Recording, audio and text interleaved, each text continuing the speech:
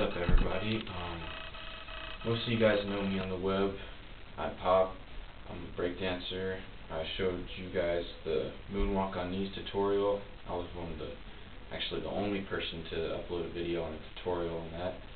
And I want to finish it off because my last video wasn't all that smooth.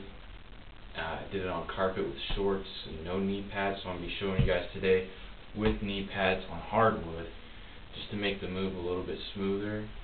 And I recommended knee pads because, one, it doesn't really hurt your knees when you do it. Two, it makes it a lot smoother, especially on hardwood, so you can make the move a lot better. And I'm going to show you guys what we learned from the last video was when you're starting a knee moonwalk, you want to bring one leg back and lift that leg up.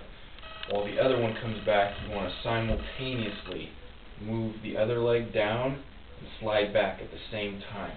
So it should look like this in slow motion. So when you're starting one, you want to move one leg and then bring the other, and then from there it just goes on. A lot of people see this move and they think it's hard. It's not hard. It's actually really simple. You just need to keep practicing at it and it'll make it smoother.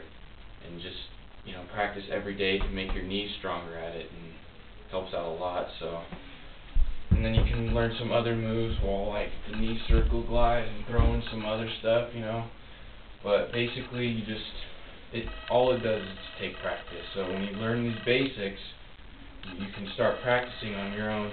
Get some knee pads, and then you can learn to smoothly moonwalk across a hardwood floor.